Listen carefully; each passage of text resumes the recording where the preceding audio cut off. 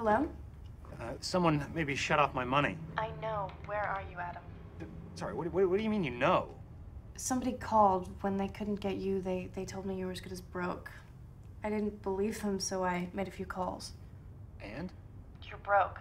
Yeah, but I'm not broke. I know, but you're broke. Where are you? I'm at Cookies downtown. Do you know somebody called the Cowboy? The Cowboy? Yeah. The Cowboy. This guy, the Cowboy, wants to see you. Jason said he thought it'd be a good idea. Oh, Jason thought it'd be a good idea for me to go see the Cowboy. Well, should I wear my 10-gallon hat and my 6-shooters? Listen, something tells me that this guy is connected to what's happening. Adam, I think you should do it, and I think you should do it right away. What's going on, Cynthia? It's been a very strange day. And getting stranger. So where do I meet this Cowboy? I mean, do I have to ride out to the range?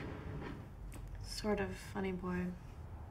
If I tell him the meeting's on, you'll have to go to the top of Beechwood Canyon, and there's a corral up there where he'll be.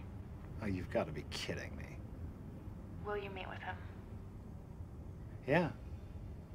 Sure. No, it's just been that kind of a day. When? I'll call him right away, and then I'll call you back. You know, you could stay at my place if you wanted. Cynthia, no, I don't think that'd be a good idea. I was just offering a place to stay. Yes, and I appreciate the offer, Cynthia. I'll find a place. Now, look, just go on and give that Cowboy a yodel and get on back to me. Okay. But you don't know what you're missing.